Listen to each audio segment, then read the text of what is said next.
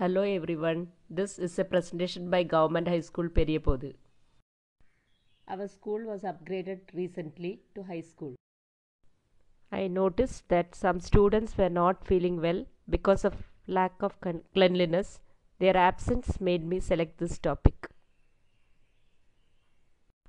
I studied their views and arrived at this topic. For the betterment of our current situation, I came up with 4 topics to be implemented.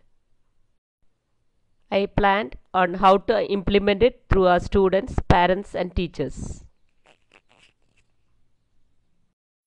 And these were the activities we followed.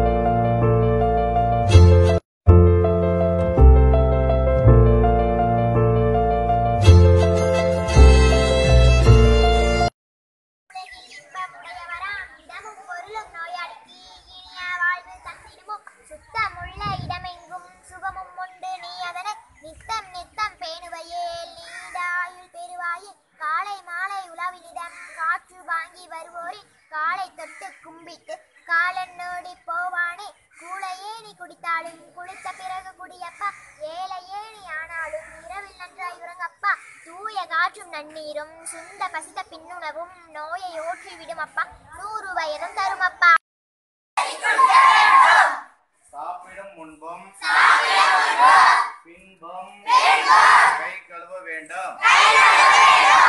கைவிரல் நகங்களை சுத்தமாக வைத்திருக்க வேண்டும். நகைகள் அணிவதை தவிர்க்கவும். சாப்பிடும் முன்பும் பின்பும். Cleanliness is to be initiated in students in the school to spread to their families, the society, and hence the world. Thank you.